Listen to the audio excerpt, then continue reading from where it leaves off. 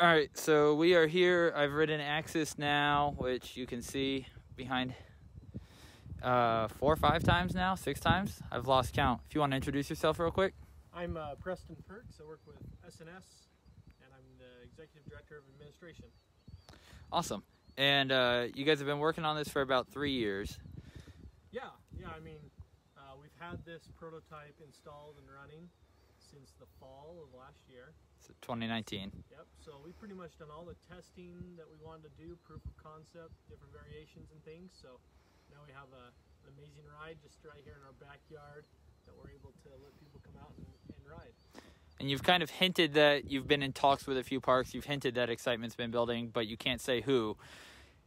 Any future year predictions? Any 2022, 2023? You know, that'd be awesome if I could tell you that, but obviously we can't. You know, when we released the teasers we did last year on Axis, and we sent out some videos, and then we did the layout that we released at IAAPA. That obviously brought a lot of excitement, a lot of questions, and of course people want to talk about it. When it comes down to when a ride's going to open and who's going to purchase a ride and put it in their parks, that's something that we want to work with our customers to keep as confidential as possible and let them have the fun of releasing those details. Now, what was the major inspiration for this? I kind of felt like it was X2 type, you know, the 4D free spins going off of those patents.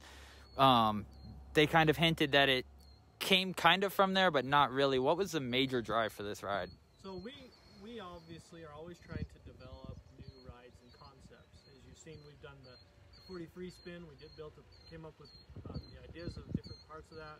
We built up a prototype, tested it, and was able to let customers ride it. It's turned into over 10 rides so far on the 4D free spin. So we always are looking for the newest, greatest, best thing. So we have a process that allows our employees to help with those developments and concepts. So this really came from an idea that was submitted by an employee, and we took that idea and analyzed it, and researched it, and morphed it, and changed it, and tweaked it to what you see now as far as the Axis coaster, which does utilize technology that we've been able to develop, as well as create new technologies. The ability to predict what this ride's going to do is very, very complicated, and our team's been able to develop a proprietary process that really helps us design a ride and predict what those seats are going to do and develop a layout that does something that other rides aren't able to do. And it kind of feels like lately in the industry, we've seen a lot of companies copying other companies. The big one that comes to mind is Intamin copying RMC, you know, B&M starting to introduce these giant wave turns. It seems like you guys are one of the few companies that are still trying to innovate on your own. Is there a reason that you're not snagging elements from other companies, or do you plan to integrate some of the elements that we've seen from other companies' designs? Well, you know, we have a couple individuals that do our track layouts, and those layouts, I would say, are quite unique in regards to some of the other rides that are out there. There are with certain types of coasters, a limited number of things that you can do with a ride. You can only bank so fast, turn so fast, go in a certain direction. This ride opens up that door to the things or layouts or elements that you can't do on another ride. So yes, we'll always look to do something unique, something that differentiates us from our customer or for our competition, so that our customers really want to come out and buy a ride. I mean, everyone's trying to come out with the newest, greatest, best idea, and we'll always strive to do that and try and do those type of things. But when you talk about something unique, you know, there's only so many elements you can do. The options are almost limitless on this. You change your speed, you change your direction, you go over your top of yourself. I mean, there's so many things you can do. There's obviously limitations that we have to fall within code requirements and the accelerations that are there. When we look at that with every layout we do. But you're going to see this ride, as you saw with the layout that was released at IAAPA last year, there are track elements in there that you can't find on another ride. And now, the IAAPA video was a lift hill. This one's obviously a launch. We kind of spoke before, but can you go over the options that parks will have? Sure. So the reason we have a launch here is really due to small space, height restraints. You can hear an airplane taking off right next door. So we have an airport right here. So we have height restrictions that we have to work with. So we needed to get up to speed to be able to test the elements of access. So the best way to do that is utilize our air launch technology. That's why you have an air launch here. That air launch is specifically just to get us up to speed. It is an amazing part of the ride here, but it's not anything that we needed to test. But it does validate for sure that we can do an air launch with this type of ride. We can do an LSM, we can do a chain lift, we can do all those types of things based off the customer's desires, wants, budgets, needs, but we can do all of those things. And as far as affordability goes, we've seen you guys put in smaller versions of your swings at some parks.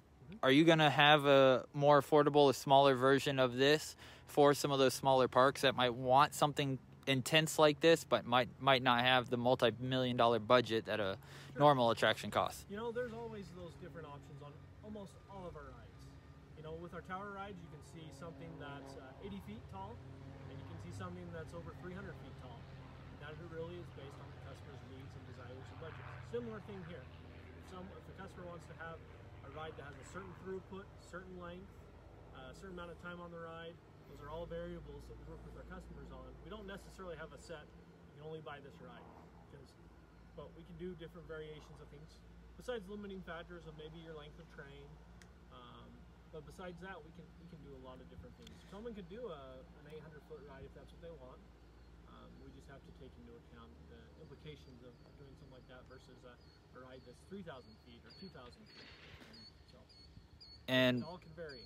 Custom layout, custom train length, those are all options they can choose.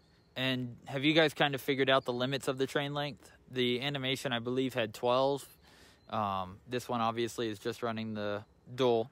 Have you guys figured out, you know, can we put 12, 14? How many can we put on? We looked at all those options. We haven't defined that necessarily, but 12 is obviously something that we put out there, something that we've analyzed a lot, and that's that we've really advertised. But there's other options that are out there. Awesome. There is some variances though. On some trains, we can just add vehicles. We can add a coach, and we can add 4 people and 4 people. You know, we have to look at the hitch loads and what happens to the hitches and the loads that are there and the launching and all those elements, because that impacts your train. We can't just add a vehicle and not take into account the impact on the rest of the ride. Of course. That being said, this ride is impacted by the speed of the ride and the elements that are going on. And so for us to predict and have the seats spin in a certain direction, we can't just continue to add vehicles and not analyze what that impact is. Of course. And any other general information you'd like for people to have about this before we start seeing them pop up in parks? I think the biggest thing is, you know, this ride's like nothing you've ever experienced before. It's the closest thing to flying on a coaster that you can get. It's an experience that you not only are going to see from the ground and say that is something unique, that is something different, but it's something you've got to go ride to experience. You can look at so many different videos and so many different things on it, but until you're on it, you really don't get the picture of what it is like to experience. And I can definitely attest to that, having watched every other video that has been put out about this over the past couple months. And that first launch, when you come up over that first loop, it is wild. So thank you again for having me out. I really appreciate it. I appreciate your guys' time. Thank you. Have a good day.